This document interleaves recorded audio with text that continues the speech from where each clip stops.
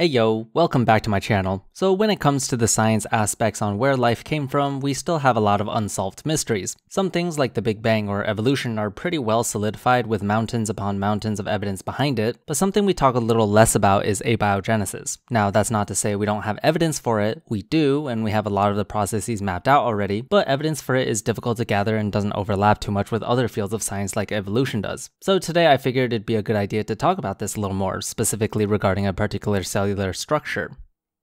Charles Darwin and some modern scientists think that life started all on its own. It sort of just happened spontaneously.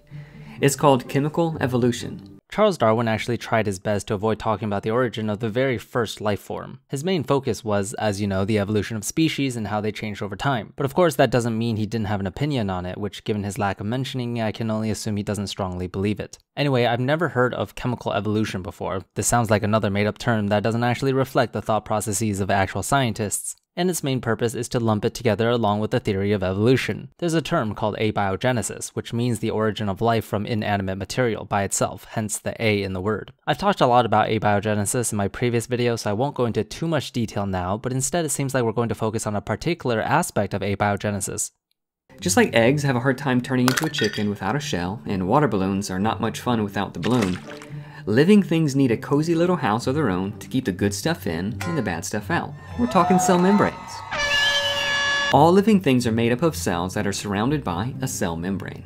Life simply cannot exist without membranes.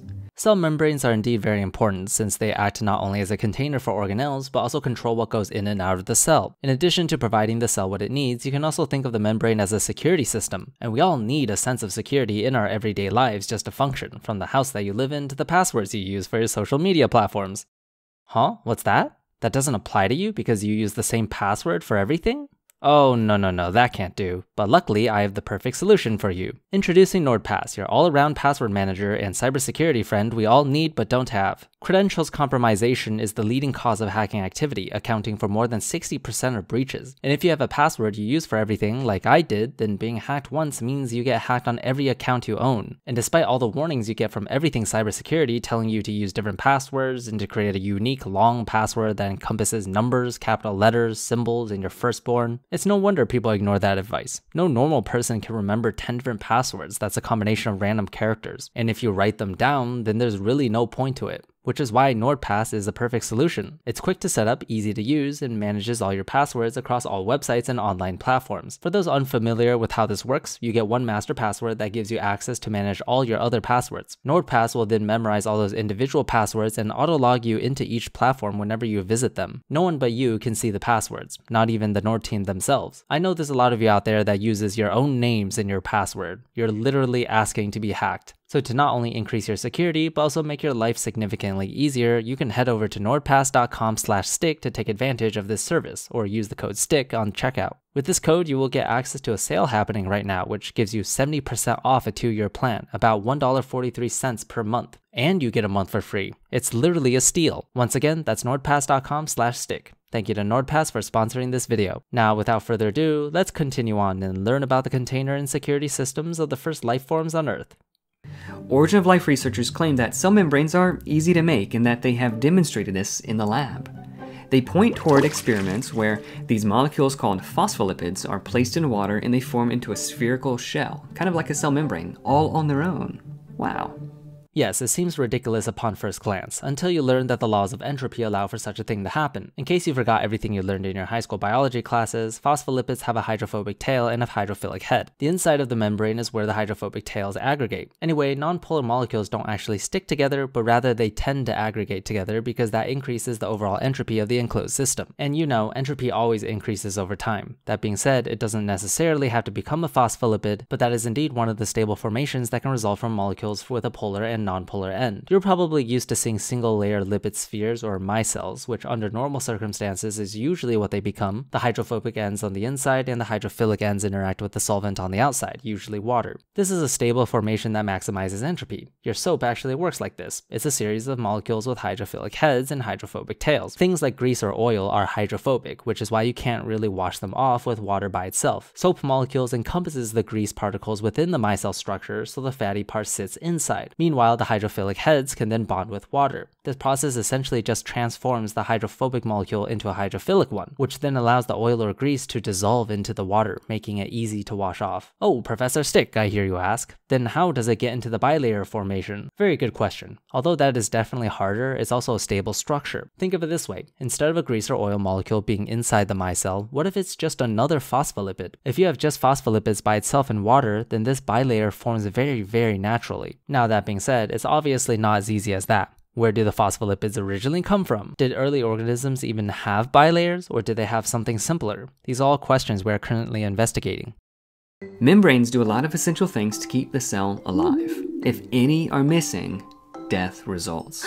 But here's the thing, we tend to always compare early life to life that are currently on the planet. Other than taking away some basic principles, such as the requirement of an information medium, we need to be careful about what we assume. For example, he's assuming that early life forms would need a complex membrane to function, or even a membrane at all. But when we're talking about life, which doesn't have a strict definition to it, it can be tricky in defining exactly where the border is between non-life and life. And as a result, that would affect everything we think of as a requirement of life. It's important to tread carefully. But walls that are sealed up tight, with no way to let trash out or new food in, will quickly become a stinky tomb. The cell will quickly die as food runs out and garbage piles up.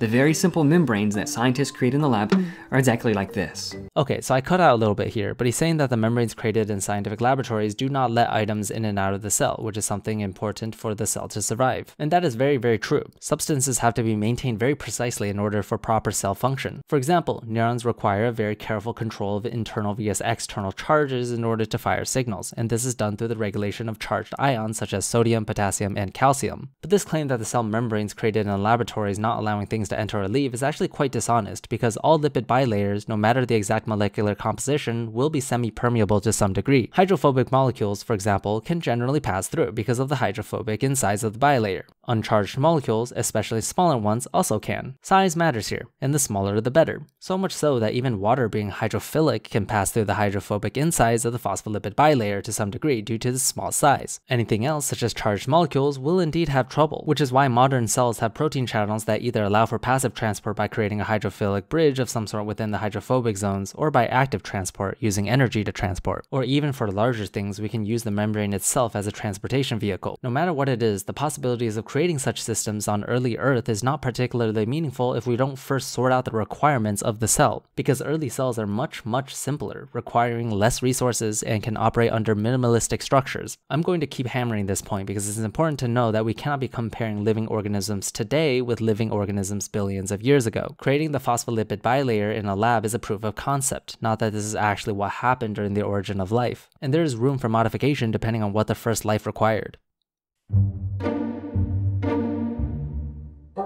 What if early membranes were a bit leaky, like these papers suggest? Maybe the first cells had holes in them that were just big enough to let good things in and keep the bad stuff out, somehow finding a good balance to maintain homeostasis. Unfortunately, that won't work.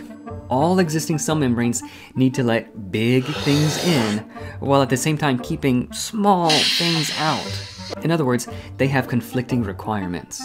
But that's not actually what a leaky membrane means. Let's take a look at one of the papers, for example, where the quote, leaky part refers to proton permeability, which can be taken advantage of for the sake of energy production and metabolism. Considering the environment that the ancestor of archaea and bacteria lived in, which by the way is the original motivation of this paper, a sodium proton antiporter could have been present and been the inception of membrane evolution involving ion regulation. The leaky part just refers to protons, which you seem to understand, but you can't, in a general sense, classify things big and small into good and bad. It depends entirely on what the particles can be used for, which is dependent on that evolutionary process to begin with, and with the first life forms, that simply has not yet been defined. This is yet another case of comparing to modern organisms. In addition, the paper is talking about the most recent common ancestor between archaea and bacteria, which isn't considered the first life form, so even this is too complex already. It implies that life forms before that was not dependent on proton gradients.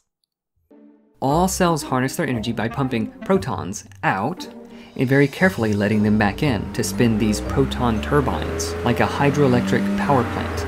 And protons are teensy tiny. Once again, you're making assumptions. Organisms today use the electron transport chain. There is some evidence that some early organisms potentially used a charge gradient system to generate energy, and it likely goes back further than we think. But that doesn't necessarily mean the first organisms did. The first organisms used chemical energy, likely derived from something like carbon and hydrogen, and from other processes not dependent on proton gradients. Another conflicting requirement is that cells have to let water in, but if water was just allowed to pour in willy-nilly, so would those sneaky tiny little protons, and this would drain the cell's battery, so to speak, and the cell would, again, die. Thankfully, cells have specialized doors called aquaporins. They work sort of like an airlock in our space house by safely letting things in without destroying the nice environment inside. Aquaporins aren't there because they want to let only water in without charged ions or protons. The bilayer itself already acts as that barrier. Water can already pass through, but ions can't due to the hydrophobic nature of the phospholipid bilayer. But because the inside of the membrane is nonpolar, water can't pass through that quickly, which is why aquaporins are important since they facilitate faster water diffusion. It would be nice if you could correct some of the basic biological concepts in your video, because it is a bit misleading. Anyway, that's my time today. Thank you all again for watching. I hope you learned something new today, and I would like to especially thank my patrons Fireshard, Alan Morton, Miss Fixit, and Edward Martin for their continuous support. I will see you next time.